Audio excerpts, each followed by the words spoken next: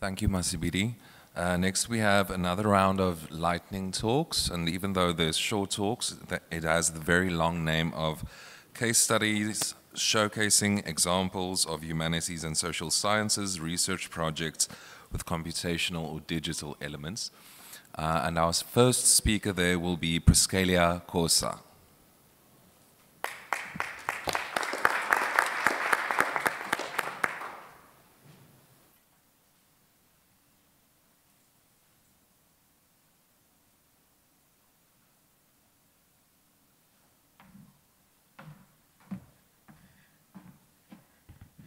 Good afternoon, colleagues. Can you hear me? Okay, awesome. Thanks, DH Ignite organizing team for this opportunity. I know I only have 10 minutes, but I need to say this because I wasn't sure what to say in 10 minutes because there's so much I would like to say, but now I've been given, a time kept sort of figure out what I can offer you in 10 minutes. So it was quite a struggle to put together the slides for them to be as brief as possible. So I hope in the 10 minutes you will be able to get something useful and insightful for you in your different fields of research. So I would like in the next 10 minutes to briefly talk to you through my reflections of using Atlas TI from my PhD research project and what I consider as strengths and limitations. On the guidelines of preparing the presentation, we're informed, you need to tell the audience who you are and why they need to listen to you, which I find it very tricky. I'm using your words now, not Kolo. You said we are different trees. Your white curry, your forest, or a mango tree. I'm from Limpopo, so we've got a lot of mangoes. You could be a mango tree. So I do believe that we are all trees, and it doesn't matter which kind of tree. We should still be able to learn from each other. Not because I'm a professor, you are a student, then you can't really learn from me. But in any case, since I've been given a mandate, I need to tell you a bit about who I am. I'm a lecturer in the Department of Social Work. I am a qualitative researcher because for my academic career, that's what I've done. I am in no way a specialist or an expert when it comes to Atlas TI, but I have used this tool for my PhD, and I found it useful. And from there, I've been able to facilitate few workshops and sharing my experiences of how I used the tool. What I am, though, is an expert in my research, which is social work supervision. So I used this tool to analyze data that I collected for my PhD, which focused on social work supervision. So I'm not going to do the first part because that is like a whole hour talk, but what I will share with you is few lessons from the experience and also maybe give you some skaftin, pat kosinyana, food for thought for you to take with this afternoon. How many of us in this room have used Atlas TI before? Okay, I see. How many of us are considering using Atlas TI? Okay, hopefully after this you may consider using it. So what is this Atlas TI? So it is a qualitative software a program which allows you to categorize information, your data in this case, and it's stored in that software program. So instead of you, because as a qualitative researcher, I mean from my undergrad up to my master's, in terms of data analysis, I will sit with those transcripts. I will sit with those audios and figure out what do I do with this data. Page through, do the highlights in order to make sense of what the information means and interpret it from there.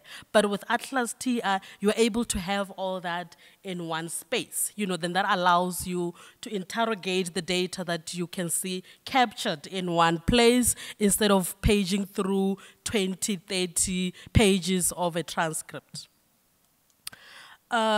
So this is just an example of how the tool or the page will look when you open Atlas TI. So this was still Atlas TI9, but I think there's 22. Last year I used 22. I think there's 23 now, so I don't have the recent version of it. So you can see, I'm not sure where I'm pointing, but wherever it is. So those are the different tools. You can code, you can import, you can extract information. So it gives you those tools. But what is important is that you need to feed it information. Earlier on, we spoke about ChatGPT to say, you ask it a question and it gives you all the answers. Atlas TI doesn't do that. You sort of need to guide it based on what you have fed it, whether it's audio, whether it's transcripts, whether it's visual material, whether it's documents. You need to feed it into it and then ask it, what you want the tool to be. So as much as this is a software program that allows you to analyze your data and make sense of it, because as a qualitative researcher, you still need to use the process. There still has to be a method of how you are analyzing the data. So though I was using the tool, I still followed a particular method in analyzing that data. So as you can see, I used Brown and Clark stages of data analysis. So I still needed to familiarize myself with the data that I captured or uploaded onto the software.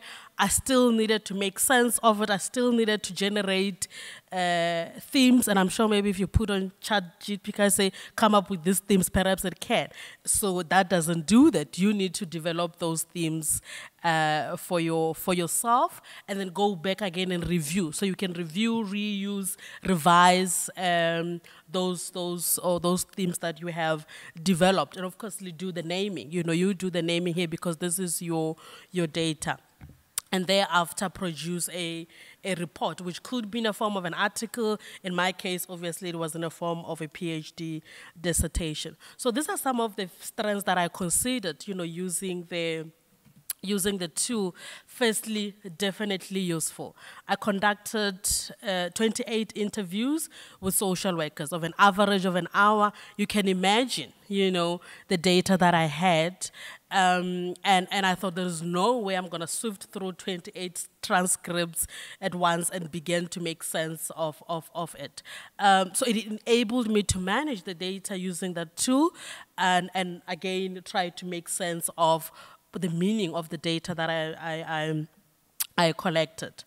And of course, because there's the tool, you can store your information is there.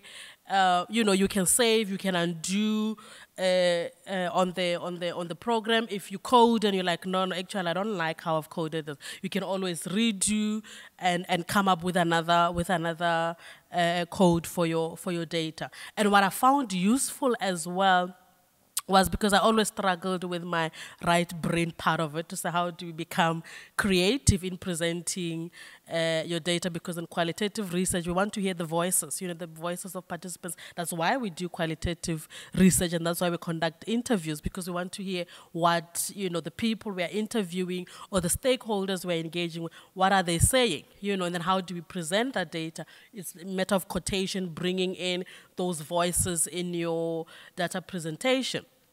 So, but I thought this tool enables me to also present my data creatively. I don't have to every page or in my write-up chapter then include only their voices. I could also use images. I could use graphs which represents the analysis of the data collected. And of course, you are able to also compare the data that you have, developed networks. I think it was Jonathan yesterday was using computation and network analysis system, something like that. So with this software as well, there is a tool that you can actually create different networks. But with those networks, it's network based on the data that you have fed onto the program. And what I found most valuable, because with any research, and particularly qualitative research, we always grapple around the authenticity, the credibility, the rigorness on the credibility of our own research, or the trustworthiness of our own research, because the reviewers or even your examiners, they need to determine, is this information trustworthy? Can we really verify the data, and have you used the methods necessary for you to collect this data? So through using this tool, I was able then to explain clearly and even provide evidence in my write-up to say, this is what, I've shown you a picture now, earlier on, so I could then retrieve that information and extract it from Atlas TI and say, listen, these were the transcripts that have been uploaded. These are the different themes that I had in the beginning, and this is how, when I modified after going through the transcripts again, I thought, no, the themes are not working, and then I developed these different categories, and then from those different categories, these are the quotations as my evidence which support. We support those different themes that I have identified. So I could tell the reader that and provide the relevant evidence for it. And because most of the data, either it's audio or it's video or it's document, sometimes it's unstructured, it can be, all over the place. But if it is stored into Atlas TI, you can then focus on the material, you can then focus on the analysis, you can see pull together all the different sets of your collected data and begin to make sense. If you've uploaded documents, if you're doing secondary analysis, you can tap into that. If it's interviews, if it's audios, you can also look into that and actually do your comparison in a very systematic way. And again, lovely tool wherein you can use the codes multiple times. For instance, if you read the first, let me give you an example. In your first interview transcript, it's an interview with a social worker, it's an hour, because obviously your interview schedule, you'll be asking more or less the similar questions to the participants. So if in that particular first interview, identify, okay, my code in this is perhaps administrative supervision, which is one form of supervision. And then in the next interview again, you identify patterns that speaks to administrative supervision. You add that. So you don't have to redo it again. You can immediately use that code. And when you reuse that code, you can already begin to see the patterns from that data. And then in terms of the limitations, I suppose with every software program or tool, there are limitations. And what I found as limitations, it doesn't do the work for you. You don't just put it there and say, hey, analyze my interview, make sense. No, you still need to interpret what it said. You direct it in terms of extract. If it's networks, you need to tell it to say, okay, I want to develop a network based on those different voices. And it's a pity I didn't share that with you, but I will share a link later on wherein you can see the demonstrations of how it will actually, work if you were to use the software. So though coding might be quick in such a way that if you are using, obviously, your paper transcripts or you have it in Word, in Excel, whatever format that you are using, manually to analyze your data, the different thing here is that it will not be possible for you to actually code and analyze if it's not embedded in theory. So you sort of need to bring in the theoretical framework, the theoretical lens. This is where your interpretation need to come in. And I think the previous speaker as well did mention some of the limitation of ChatGPT to say, where is the intuition, where is the interpretation, where is the originality? So even with using this tool, you still need to bring that theoretical elements in. And of course, avoid the confusion, because it has an SPSS element, a statistical version to it. So, and it can give you different word counts, frequency count, but it's a matter of how do you use that information for your in terms of your research. And the takeaway, I hope in summary, to say I found it user-friendly, and I hope you will, should you intend to use it. Accessible is debatable. I think the way that I would rather use, and I've learned it from the one speaker yesterday, it's findable. Because accessibility, I'm not sure if in all universities, you will have this tool for free. but maybe findable, you know where to find the tool. It does save time. I think if I had not used it, I'll still be analyzing the data right now. I wouldn't have, graduated. And of course, creatively, you are able to store that data in one place. For more information, I have facilitated a webinar for the African Doctoral Academy explaining exactly how, the process, step by step. So you're welcome to go check that out. Thank you all.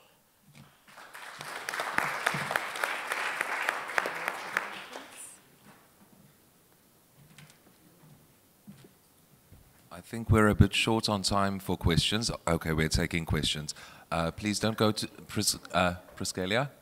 Are there any questions? I see over there. You can have the mic if you want to answer.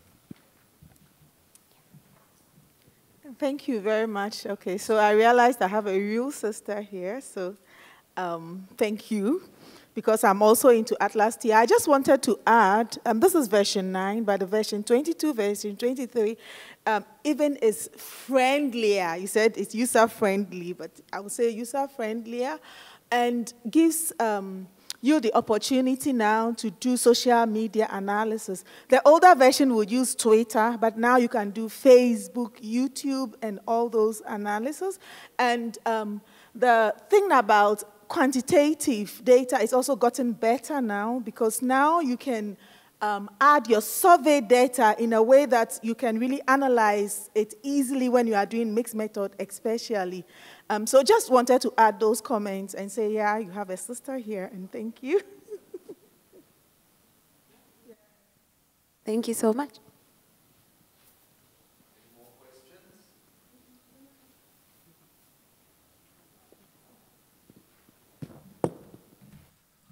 All right, then our next presenter has submitted a video, and that is Sisanda Nkoala. So please enjoy.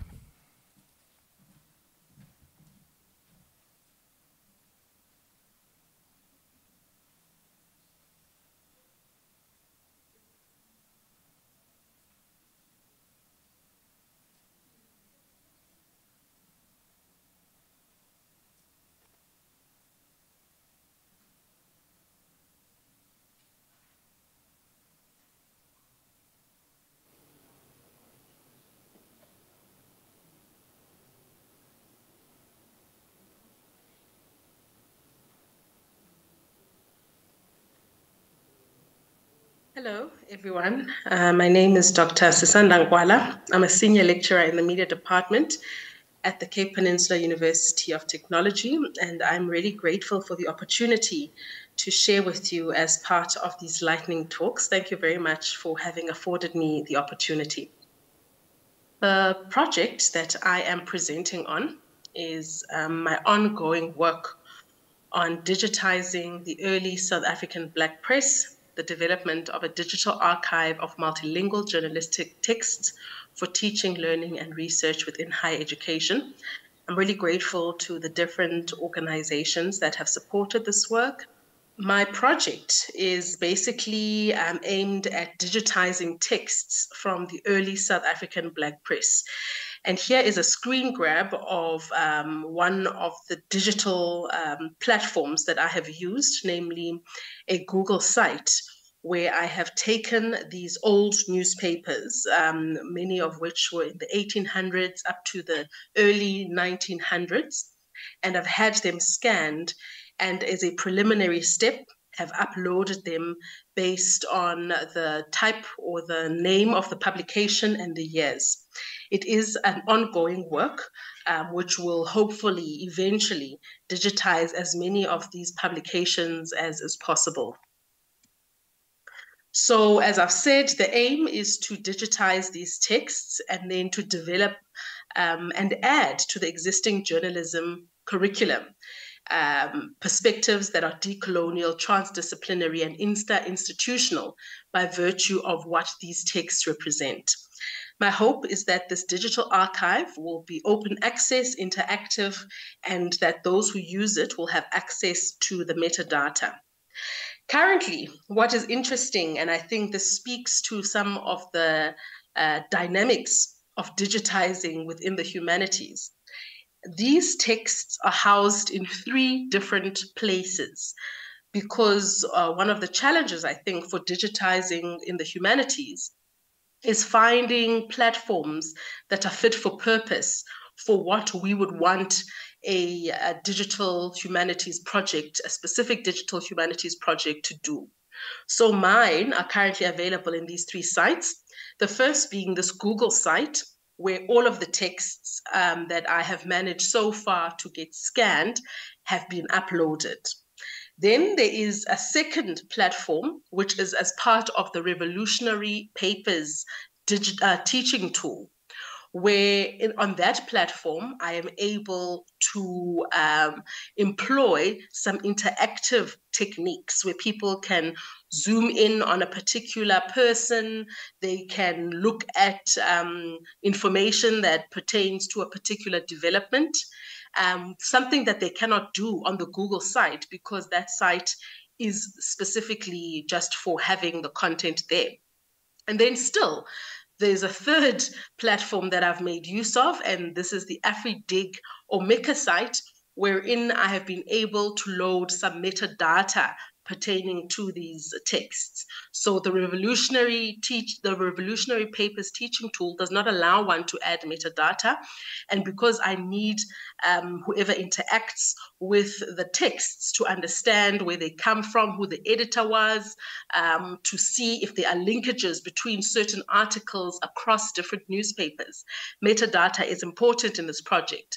So finding, as you can see, one platform that would really be a suitable digital tool has proven to be a challenge.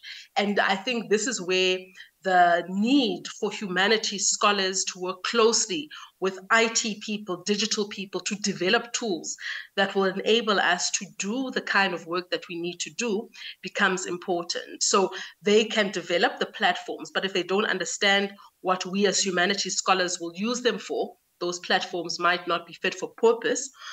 On the other end, we may have these ideas in terms of the kind of data we want our platforms to be able to show, and not be able, though, to actually articulate and develop a platform to do so. So what I'm going to do now is I'm going to show you each of these sites and give you an idea of some of their strengths and limitations so that you can view the project holistically. So starting with the Google site, really the first artifact that I developed when I got a very small amount of seed funding, what I've done is I have just created a platform where I give a bit of background on what the early South African Black press is. Here at the top, you see the names of the different publications that I've managed to work with. Umthetheli wabantu, abantu batho, izwi labantu, izwi lakiti, etc. And you can obviously see more here. This at this stage is by no means a comprehensive archive. It is based primarily on what I have money to be able to work on at any given time. So if we look at the Umthetheli wabantu page, the title will be there. The years in which the publication was in circulation will be there.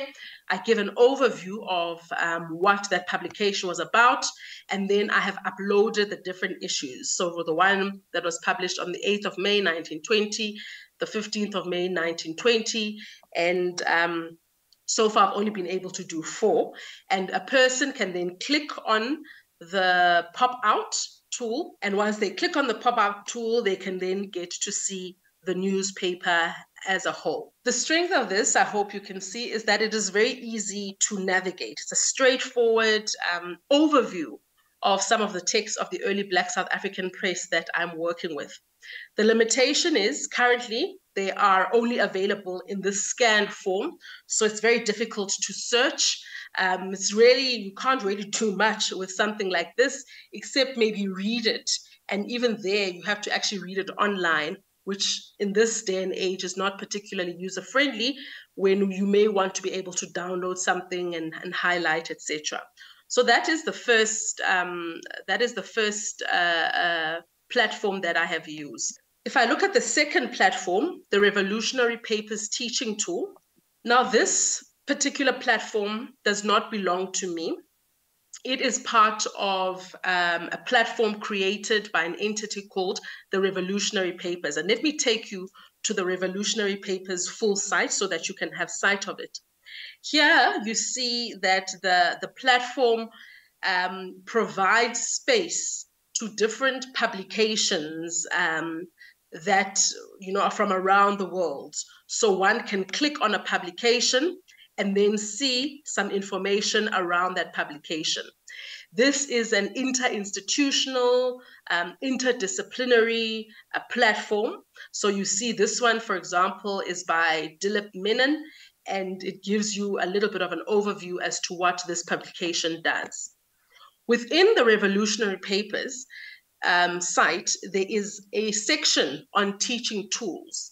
Now, these tools were people who wanted to be on the platform, but wanted to use their archives or materials to engage in teaching. So they are set up in such a way that, unlike when you click on this one, where you just see some information about the publication and you see a page, you can actually interact with the document. So let me click on the teaching tool.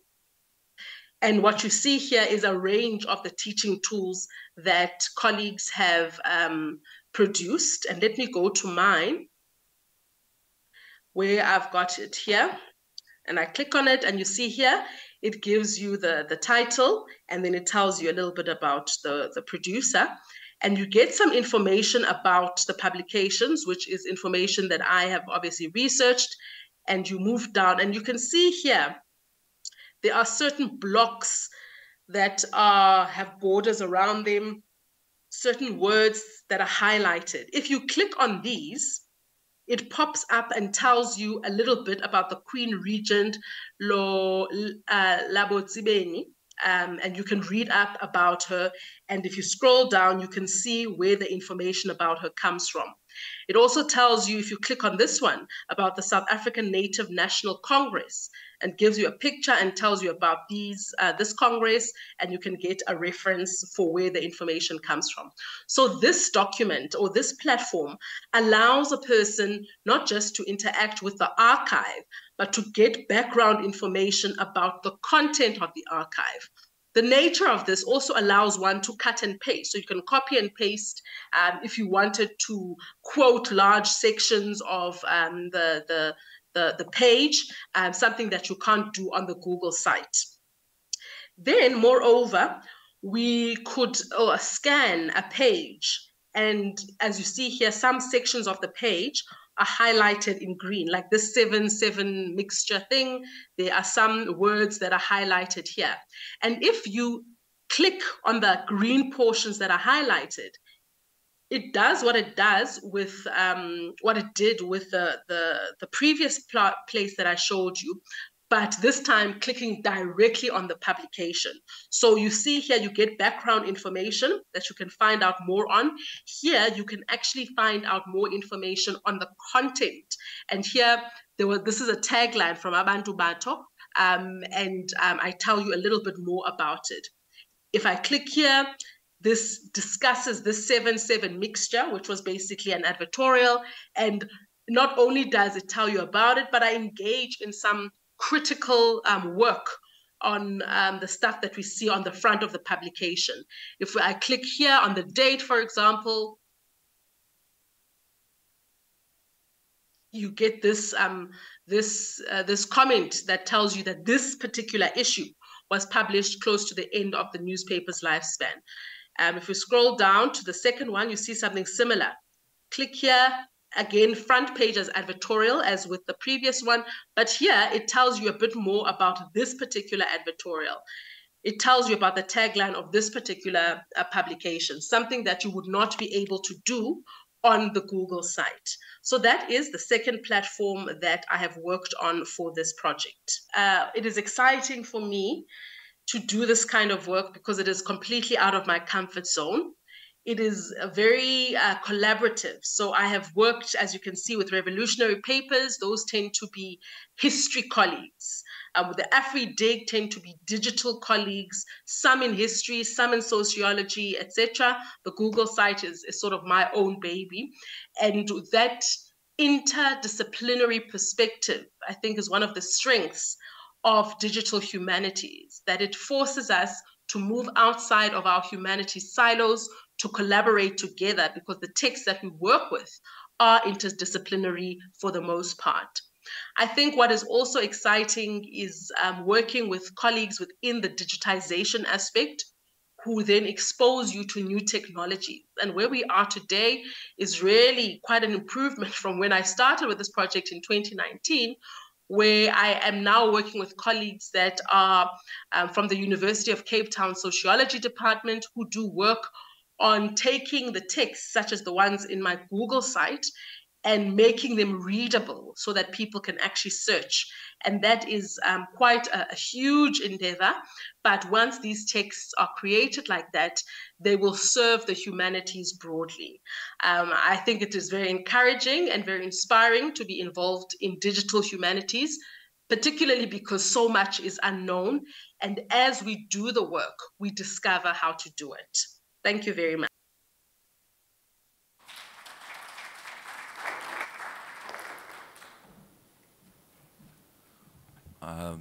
Yes, thank you. In her absence, I believe, to Sisanda.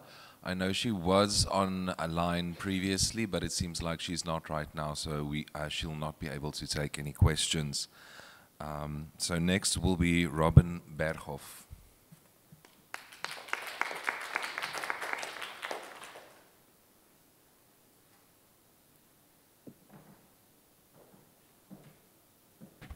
Right. Hi, everyone. My name is Robin Berghoff.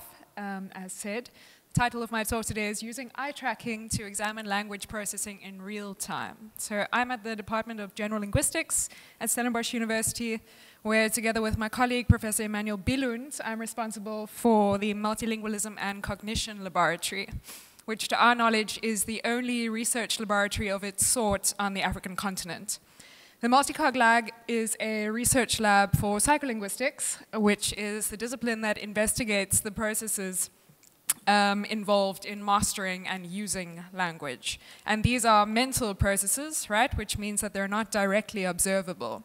So because of that, we have a variety of methods that allow us to get insight into these processes in a more indirect manner.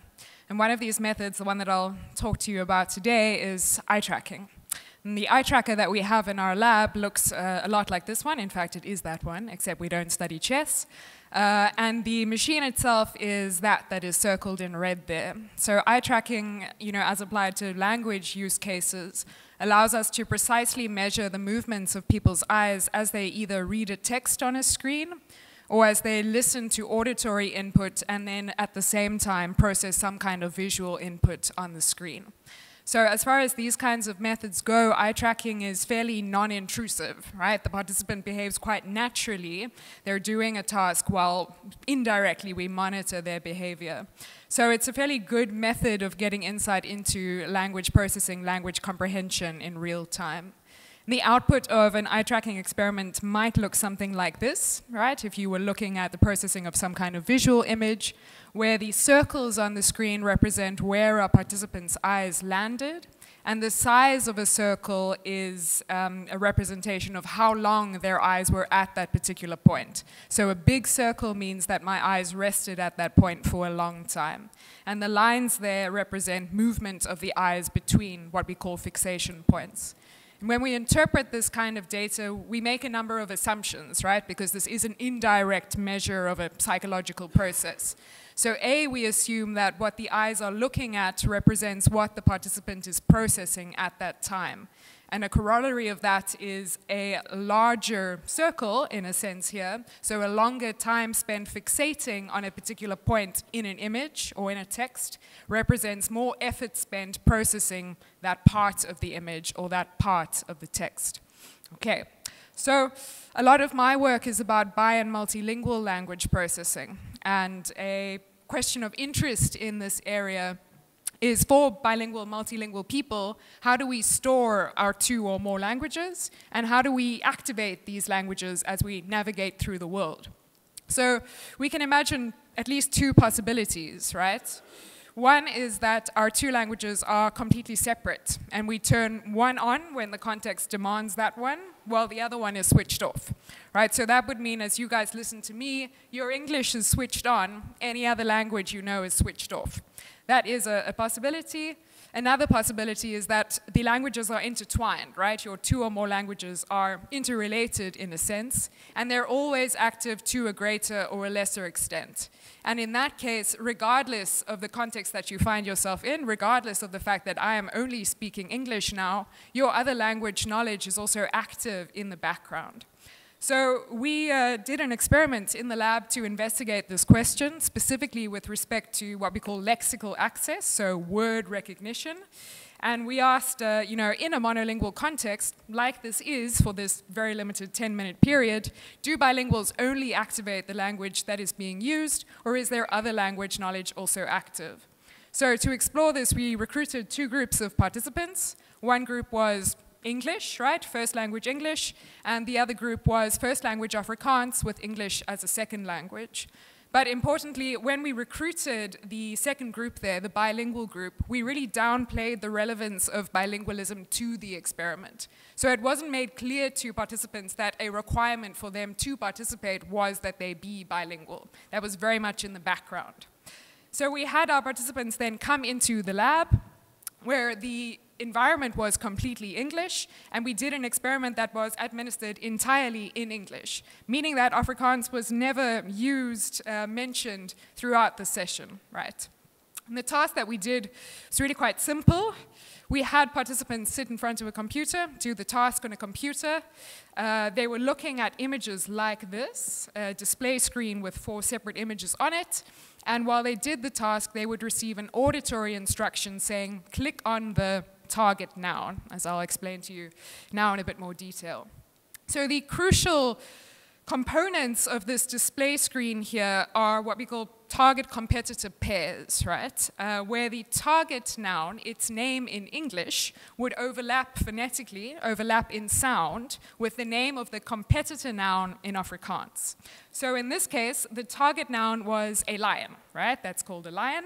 And our competitor noun was this one over here. That in English is called a drawer, right? But in Afrikaans it's called a lie. Sounds the same as lion, right? They've got the same phonetic onset. In such a display screen, we also have 2 other images, right? Those are our unrelated distractor items. In the top right, you've got a hose. In Afrikaans, it's called a tuinslang. The bottom left, you've got a glass. In Afrikaans, it's called a glas. These, you'll note, have got nothing to do sound-wise with lion or lie. They are sound-wise unrelated. So participants would see a screen like this with these 4 images, and they'd hear an instruction like, click on the lion. And then we start measuring their eye movements at the onset of that critical target word, lion. And the point of interest in our analysis is whether they look at that competitor item, the drawer, more than they look at the 2 unrelated items. And remember, we're doing this entirely in English, so there's no reason for them to look at the lie any more than they look at the glas or the tuinslang.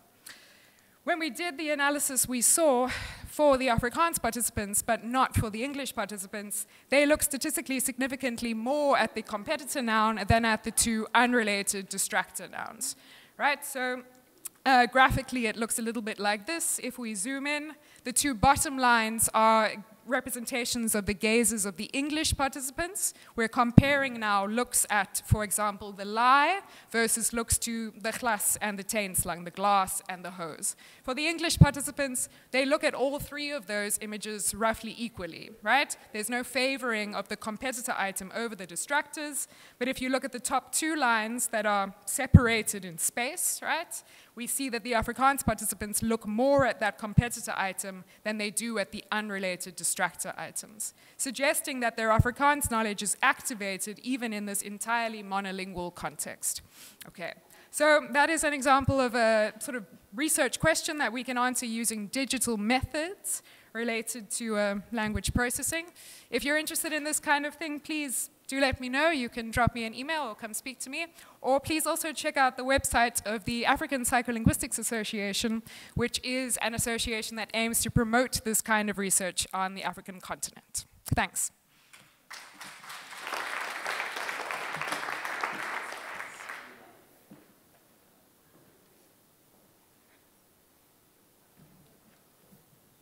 Right, that was a very interesting presentation. If anyone has any questions, you can just raise your hand.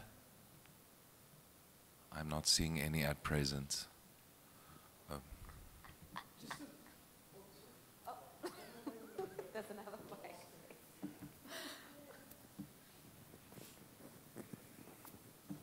Thank you. Just a very quick one in terms of visual impairment. Obviously, there's been some selection process, but in terms of language learning and something like visual impairment, just any comments?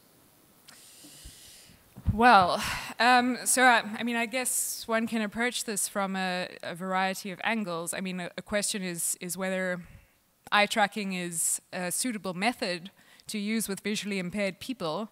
And I suppose that depends to a large extent on the nature of the impairment. I mean, if it's, total occlusion, then obviously not. But I guess you can use the same method with people who are, impaired to a lesser extent would be possible.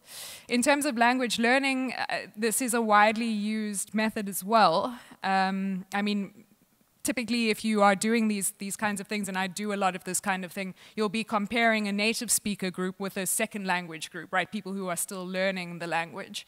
And there are ways in which people's gaze behavior differs according to that factor, right? Nativeness or second languageness, learningness. So it can give you quite a lot of insight into the way in which people are learning the language, what they have mastered, what they're still struggling with, etc. Yeah, I don't know if that answers it.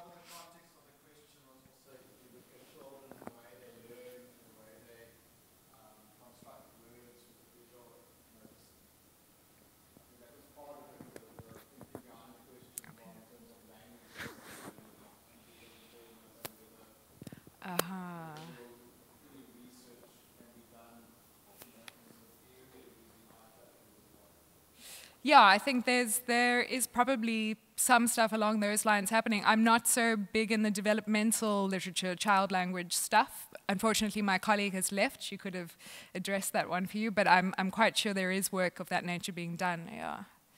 Do you have another question? No. Are we done? All right, and then I don't know if we have time for one more question.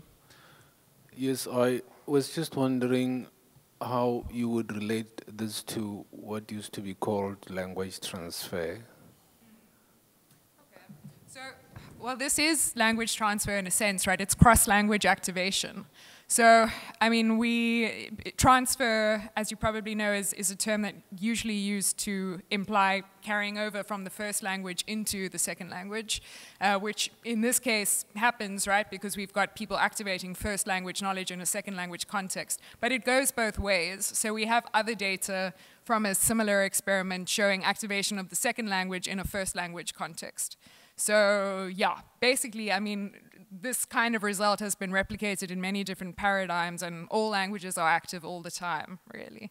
Yeah, so it relates to transfer in that sense very strongly, I think. Yeah. Okay.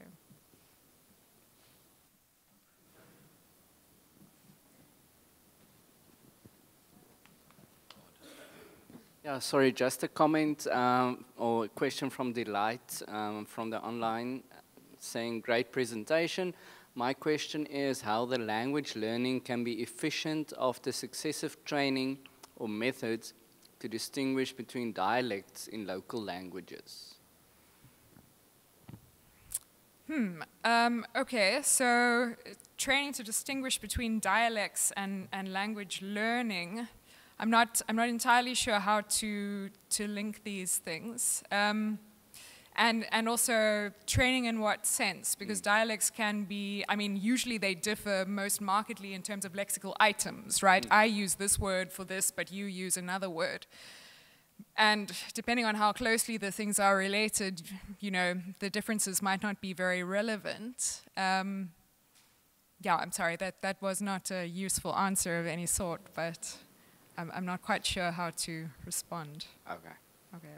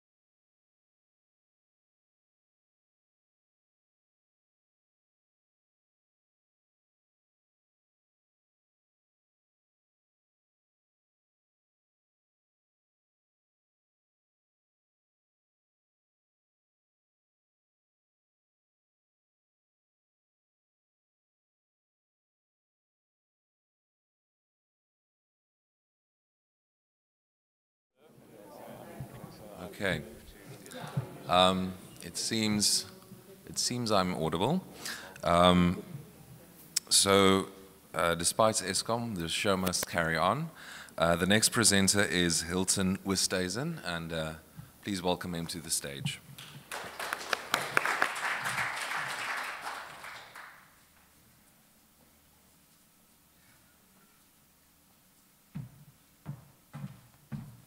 Good afternoon, ladies and gentlemen. Knox, please don't start the clock yet.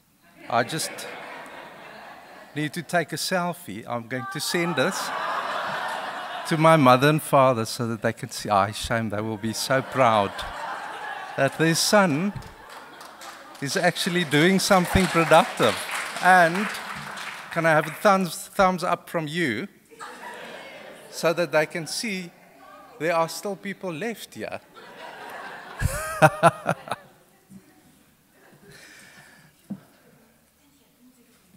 Oh, that is so nice. Shame. They're going to be so proud of me.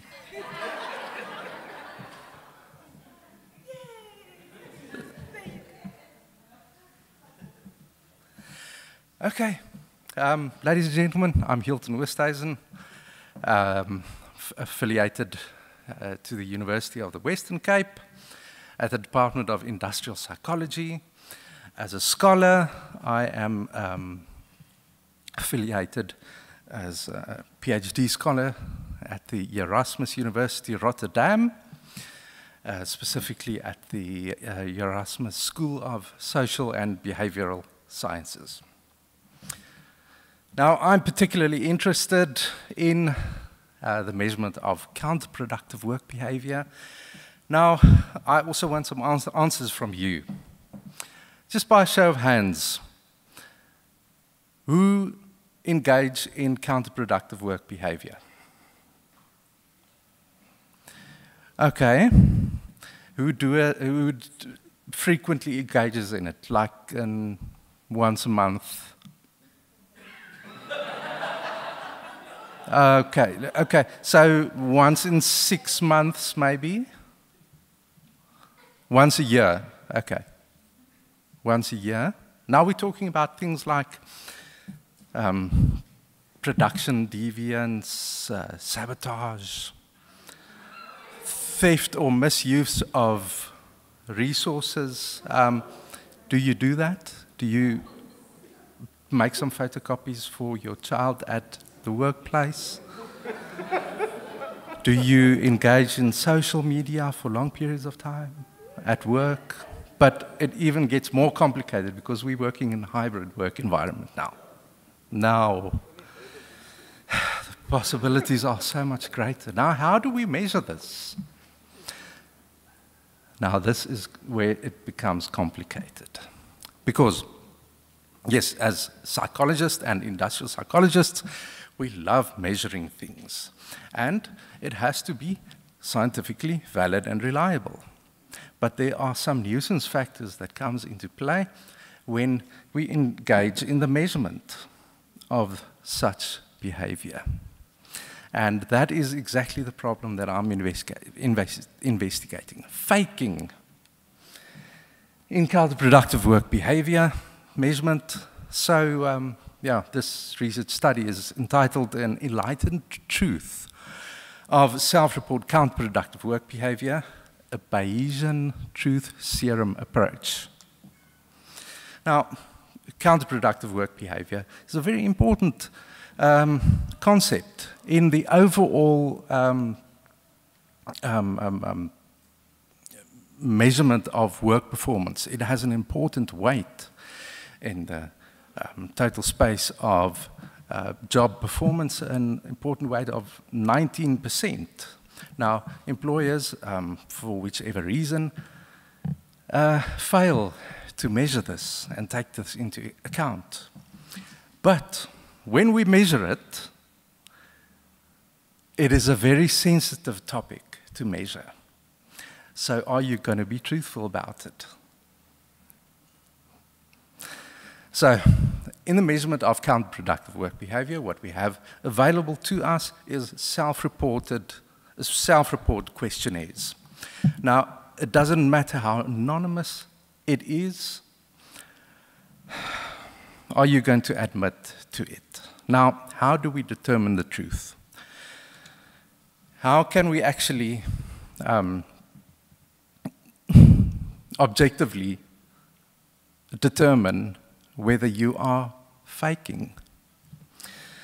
So, yes, the usefulness of self-report non-cognitive assessments is highly dependent on respondents' truthful responses in order to make meaningful inferences from the self-report data. Now, intentional response distortion is especially prevalent in assessment of high-stakes environment, for example, employee selection, because you want to put a good foot forward. You want to present yourself in the best way possible. And also, if you are a job incumbent, when you are asked uncomfortable questions and uncomfortable things are measured, you still want to put your best foot forward. Okay, so we fake. So now we have to deal with a construct of social desirability. Now, social desirability is subdivided into two constructs. First, self-deceptive enhancement. Nou in Afrikaans sê ons, hy praat so baie double K middel A dat hy homself glo. In English it translates to you talk so much nonsense that you believe yourself. So that's not what we're talking about. We're talking about presenting yourself in a very favorable way. Now that is impression management, and that is directly related to faking and faking behavior. So, methods of faking detection goes back quite in history. Historical roots is found in the MMPI, the Minnesota Multiphasic Personality Inventory, in which they had various validity scales to determine the response distortion on various levels.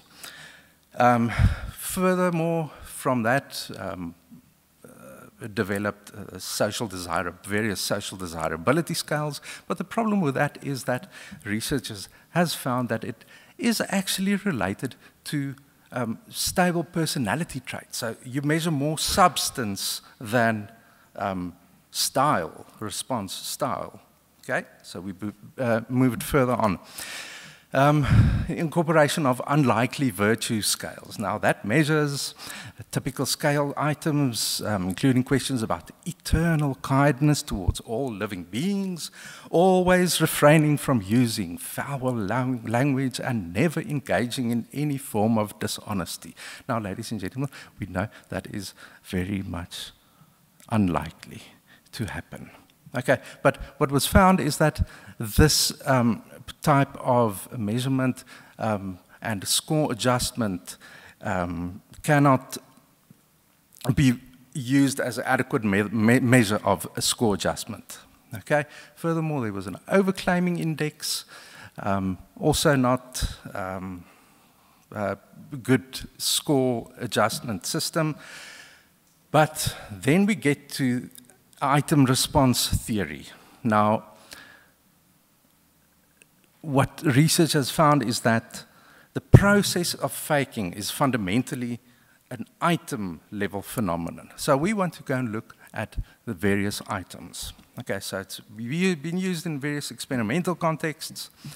So essentially, we want to see what is happening on an item level. So what I propose, and it has not been used, is to detect the truth, to establish the truth. By using the Bayesian truth serum. Now, those who are not acquainted to the Bayesian theorem of possibility, so the Bayesian theory of probability is an interpretation of the concept of probability, in which instead of frequency of or propensity of some phenomenon, which is known, for example, one can determine what is my chances of winning the lotto, and that is 1 over 6 to the power of 49. That is a known probability, okay? But when you have an unknown probability, we make use of the Bayesian truth, the Bayesian probability theory, which is interpreted as a reasonable expectation representing a state of knowledge, or as a quantification of personal belief. So the Bayesian interpretation of probability can be seen as an extension of propositional logic that enables reasoning with hypotheses, that is, with propositions whose truth or falsity is unknown. So the more data we get, the more we discover the truth. Okay, so by making use of the Bayesian truth theorem, we discover the truth. Now, where does the truth lie? The truth lies within yourself. So, by making use of a quite intuitively scoring method, this adjusts self-report scores by maximizing honest answers based on the sample distribution of the prediction of the population frequency. Okay, so I'm going to skip through a couple of details. I have to wrap up now. So it requires two pieces of information. Firstly, the individual's response to the self-report item, as well as the individual's prediction of the sample distribution for each response. So it will then total up to 100%. Now, by doing some computations and getting a logarithmic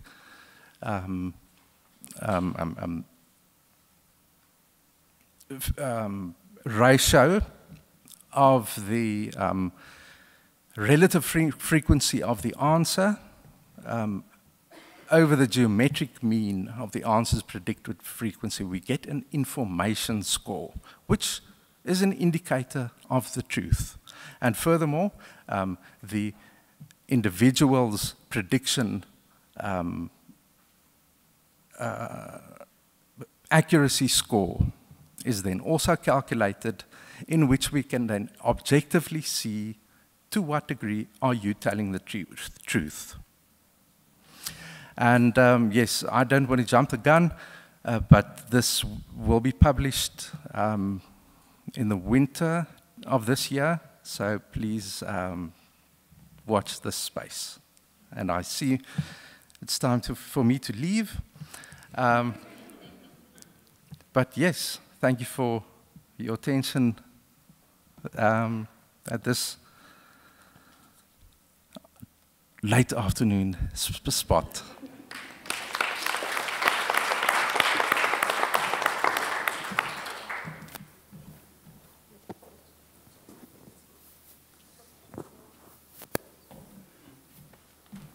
It seems like we might have time for one question.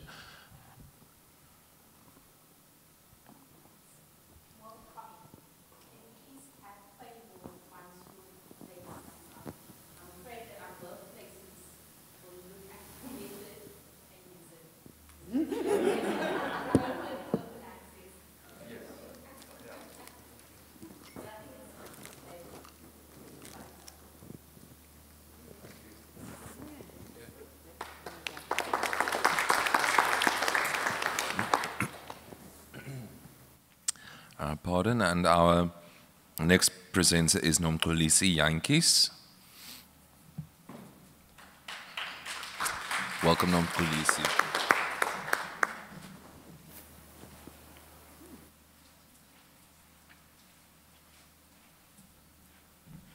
Good afternoon. So I'm presenting on the development of online multilingual glossaries at CPUT. Now, we are all aware that the institutions, all the higher education institutions have been tasked with developing indigenous languages and intellectualizing these languages for educational use. And at CPUT, we started with the multilingual glossaries. At CPUT, we started with the multilingual glossaries, and then we decided that instead of just using these manually, let's move them online. So this is a collaborative project between our unit, which is the language unit, and CPUT, Center for Innovative Educational Technology. I always get it wrong. And actually, one of our leads in the project, who is based at CPUT, recently finished her master's on this project. So we are just crossing our fingers for her. And so the multilingual glossaries were mainly for developing the languages and preserving these languages. But also, there was also a need to produce an additional resource for students who were not really doing well in their subjects. But then again, we're still trying to move away from that language where we say students are lacking, but we're just referring to this now, to this project now as a project that is just adding, that is producing an additional resource, and it involves a lot of players. So I'll just take you through the process. So we work together with the lecturers when developing these, and we work with them and their students. We ask the lecturers to work with the students to identify certain terms that they think are complex. We try to limit our lists to 100, but sometimes we get more than those. So if we have funds and time, then we would normally work on more than 100 terms, but we prefer the 100 terms. And we translate, so the original language is English, because the content is normally English in all the textbooks. And we translate this into isiXhosa and Afrikaans. Now, so our unit is normally responsible for that. So with the translation of isiXhosa and Afrikaans, our unit normally would prepare the documents to send out to our external service providers. So we work a lot with external service providers because in our unit we just have 2 language specialists. So the external service providers would translate the context and then the content, and then it comes back to us, and then we just prepare it for our verification workshops. Now, in the verification workshops, we go back to the lecturers again and say, we have the content, and can you arrange your students so that we just sit in one room and work together on the content together. We are trying to get the students involved in saying, yes, this is to help you, but then at the same time, there is something that you can bring to the table. So we don't want to use an inaccessible language, because we know with a lot of translations, students always complain that the language is inaccessible. So we try as much as we can to use a language that they would understand.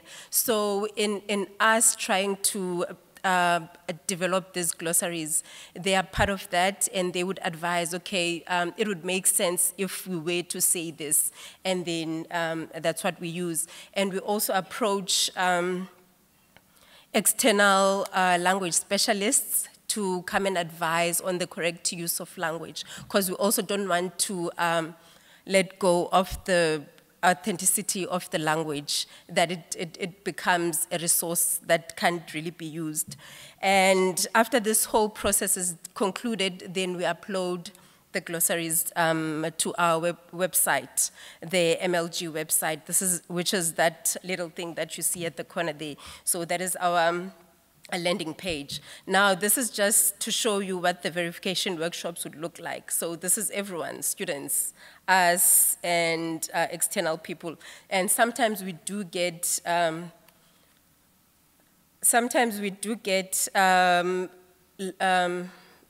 experts in the field, and so that they can come and say, okay, this is the language that we are currently using in the field. And at other times, we don't get them. And so you see in our setup, we try to make it informal so that it is comfortable for the students. And this is basically what we use. We're using we would use like a normal Word document, and then we would work on this document, all of us contributing what we think should be used and all of that. So we would have 3 sessions. The first session would focus on the English. In the past, we never used to look at the English because we would take it as this is the original content. But then the students again would say, well, the English itself is inaccessible. So we work with that, we work with the English and move to the different languages. And we have 2 sessions for Afrikaans and isiXhosa, which will run concurrently. And we fix the language that would make sense to the students. So this is just our landing page of the mlg.cput.ac.za website. So you can just go in there and see what we have.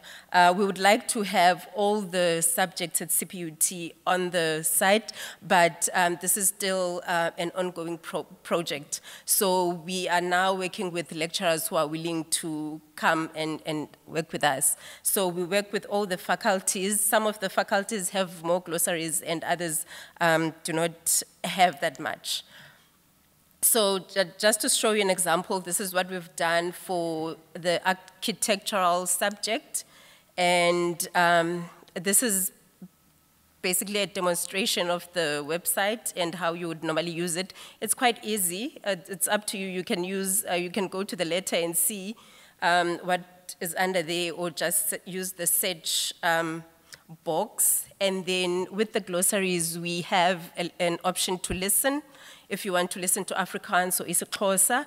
And then in some of the glossaries, I think it's only actually architecture where we have illustrations. So we know that different students learn differently. Others would prefer to listen, while others would prefer to just look at the images. So we're trying to accommodate everyone. And this is just the back end. So our colleague at CPUT would monitor the back end and just to see how people would normally use the website, how often they go in there, and where the people are based. And that is it. Thank you.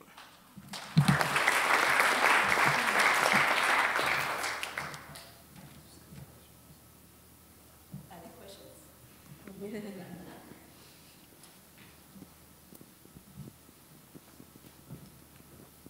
Thank you. Thank you. It was really interesting to hear. I'd like to know for how long has this project been running? Okay, so, gosh, for quite a number of years. Okay, I got to CPUT 2015, but they started earlier, but it was not online when they started. It was just the lists, and people would, the lecturers would decide to print those out. But then I think from 2015, we got funding to create all of these, and then now we moved the project online, but it has been running for quite some time. And do you know how many terms you have on the database? I wouldn't know, but it's a lot. Okay, no, unfair question then. You can go, it's actually accessible to everyone, because initially we thought we were just going to make it available to CPUT. So that's why if you go to the site, you would see that it has a registration. But now we're like, okay, for now, let's open it for everyone so you can use it anyway. Okay. Thank you.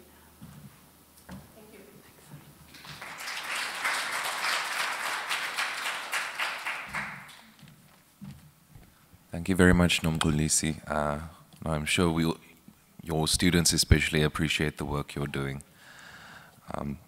Our final presenter for the lightning rounds is Andre Daniels, and he will be joining us virtually, so fingers crossed for ESCOM. Hi, good afternoon, everybody. Trust that everybody can hear me. Thank you very much for all the diehards that stays this late in the afternoon. So I know I'm what stands between you and wherever it is that you have to go next. I promise my talk won't be very long. Firstly, thank you to the DH Ignite just for inviting me, just to share a little bit about what I do. But before I jump into that, I also just want to acknowledge the cameraman that's there. I don't know how many people has actually noticed him there. Thank you for the good work that you've done so far. And the reason I'm saying this because that's where I started out, and a large part of my work is still around video production. So anyway, my name is Andre Daniels. I'm also from the University of the Western Cape, and I work for what is commonly known as e-learning. We call it the Center for Innovative Education and Communication Technologies, and it's a mouthful. And I'm the coordinator of digital media, and I've been there since 2005. When we first started with e-learning. So I've only got 4 slides, so I'm going to talk a little bit about what it is that I'm doing. So apart from the video production, I'm also involved with staff training and student training on different sort of e-tools, concept mapping, and I also teach on a extended curriculum program course that we're currently offering for first-year students, which focuses on digital media literacy. And then apart from that, I'm also involved with towards professionalization of teaching and learning courses that's being offered. I've recently started, well, recently as in this year, started my PhD. So I'm fairly new at that. But one of the areas of specialization is digital storytelling. And I'm sure many of you may have heard of digital storytelling. You might be involved with it yourself. I've been involved with digital storytelling since 2005, and I've seen it change in many ways. I've seen it being adopted by especially higher education, and it's more often being used these days to develop digital literacy skills, and particular digital media literacy skills. Now, I remember when we started with e-learning, and I don't know at the various institutions, what your particular starting point was, but we were always told that don't let the technology drive the learning. And so I think the unintended consequence of that was that we actually haven't paid a lot of attention to the influence that technology, and especially with in the context of digital storytelling, how does it actually shape us? Because we know that technology is not neutral. And what effect and impact does it have on us? So that hence the title of my presentation today, Technological Non-Neutrality, looking at the digital storytelling perspective. You can go on to the next slide, please. So for those of you who might not know what digital storytelling is about, and I've put it trying to put it in very simple terms, it's an approach that combines the art of traditional storytelling with affordances of modern day digital technologies. Now, my background is science, and when I was first introduced to technologies, it was, or computers rather, it was more through playing. So I'm what is known as a digital migrant, if you're familiar with that term. I wasn't born in the era of with technologies. And so when I first used technologies, I thought, okay, so now I know the technical stuff, I know how to use the technology, but now what? What do I do with it? And that's when I was introduced to digital storytelling. And it's strange that at that point, I suddenly found meaning around what it is that I was doing. And strangely, at that time too, I worked a lot with social work and with humanities, with psychology students. And these days it's actually expanding. So just to move on from that, if you see there at the bottom, says it's also characterized as a short first-person narrative of between 2 and 6 minutes that bring together multimedia elements like narration or animation, images, audio, and video. So there's not necessarily any long videos, but it forms a very good foundation if you want to teach somebody how to edit videos. And these days, a lot of the content that we are making available to students is in a digital format, and it has to be in preferably sometimes a video format. And in fact, the pandemic has pushed a lot of us to remote teaching or emergency remote teaching, where a lot of our classes has been recorded. In fact, not too dissimilar to this session that we have here today, where it's also recorded and it can immediately be made available. The challenge has always been that, lecturers don't necessarily have the skill to know how to edit. There's maybe some awkward moments in the class. How do I actually edit that? But my particular interest and focus has always been around digital storytelling. And because I said I've seen it being used more often as a means of, developing those skills, but more as a vehicle towards, sort of more evidence-based assignments that's being offered by lecturers to the students. And so we are often called in to deliver and offer training to staff and students. You can move on to the next slide. So what the next slide basically, shows you is what the traditional storytelling process looks like. And you can see there's about 8 steps in there. The first 2 steps is normally, where the staff comes in, or the subject experts becomes involved. And those are obviously your lecturers. It's very often, sometimes maybe it's postgrad students or undergrad students. We will come in as, when I say we, I'm talking about the Center for Innovative Education and Communication Technologies. We would come in and offer training to students from step 3 onwards to about step 6. Right? So we focus a lot on the technical aspects. The students go away, they do the assignment, they submit it, and they get an assessment. It's only been now during the digital media literacy course that I've been more involved with the assessments as well. There was something that I did note around, the digital storytellings, and I often wondered is that, how effective are our interventions, because we do offer a lot of training. I think sometimes my work sounds similar to what SADiLaR has kind of pointed out at the beginning of the sessions, where we have to learn a lot of tools and we then do training with staff and students on those particular tools. And what I do find is that even with staff, I often find that staff would ask for students to be trained in the use of the software, but they themselves have never used the particular software. And again, with my focus around digital stories, I often wonder as to why it is that once we've made an intervention, these assignments is just, or stories that's been developed is only been prevalent, as a result or a consequence of the assignments. So for those of you who are interested, I've just posted a QR code in the chat. If you know how to use a QR code, you can look at some additional examples of stories. Obviously, we're not going to have time to do that here, but it's a Padlet that I've created with some examples digital stories that you can view. You can go on to the next slide.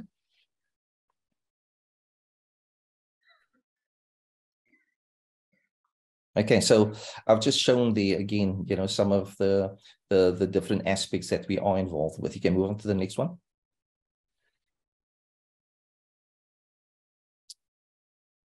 Sorry, Norma, could you just pass it on to the rest of the staff, to the rest of the participants? So as I said, that story circle, that process that I showed over there, there's a lot of changes that's been made because our context is constantly changing because we work with different departments. We sometimes find that we have to work, especially during the pandemic, we've had to do this digital media literacy course using the flipped classroom approach, which is part of blended teaching and learning approach. And sometimes we sit with postgraduates that maybe range from 10 to 12 students, sometimes 18 students, which is a little bit more manageable. And other times, as you can see on the right-hand side, we sit with large classes ranging from 80 to 200 students in a blended learning environment. And so it's not always possible to go through the full cycle doing this digital storytelling circle with the students. And the biggest issue that I also find is that students will often just use the tools that's been presented to them. Very few of them actually, go and delve deeper and find out what other tools are available. So this left me with a question. Okay, move on to the next slide. As to how does the tools, what are the forces that actually influence how we choose the tools we use? What the approach that we now use is that we no longer actually just present them with one particular tool to use, but we offer them a range of different tools so that they can actually, choose for themselves. Because the one thing that is very difficult to assess, in fact, is where students are at in terms of their own digital literacies, where they are in terms of multimedia use. And so the idea is to give them more autonomy over their own learning, as well as agency, so they can decide for themselves and weigh up for themselves where they are at. And what we also found is that when they choose as to what tools they want to use, they less inclined to actually always come after us for a solution to a problem that they encounter. You can go into the next slide. And this is the last slide. You can just flick through this. This is a number of the different factors that I'll be looking at in terms of my own research as to what are some of the influences that these particular factors has. So these are some of the tools that we present to them. And we say, well, bring your own device, bring a microphone, bring a dictaphone, bring a laptop, tablet, whatever it is that you have, and we work with what it is that you have, and we teach them in this, give them training on this particular tools, and then show them how to put things together. And as I said, the big question for me is really just how do our tools shape us at the end of the day and shape the stories that we tell? And I think that's well in. I'll see I only have 1 minute left. So thank you very much for your attention. If there's anybody that you might know who's interested in digital storytelling and also just partnering, maybe give me some tips on how to go about doing this research, I'm open for your suggestions. Thank you very much.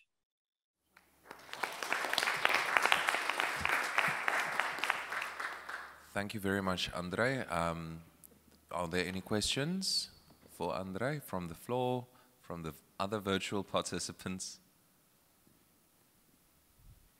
Okay, then I think I'm going to hand over to Jean. Great. Colleagues, thank you so much for making the EdgeIgnite possible. I think we can give ourselves and the organizers and everybody a good hand. I ran out of hands here. Just a few last items before we go, especially given that non-productive or session that we had, so we could just make sure we don't run into problems. Given that you can still register if you need to show that you were here at Jessica, if you possibly didn't register this morning, then please, as a minimum, at the back of your lanyard, there's a small card with small text on it that says, before you give your lanyard back, please describe your experience at the EdgeIgnite in one word, just one word at the back of this card.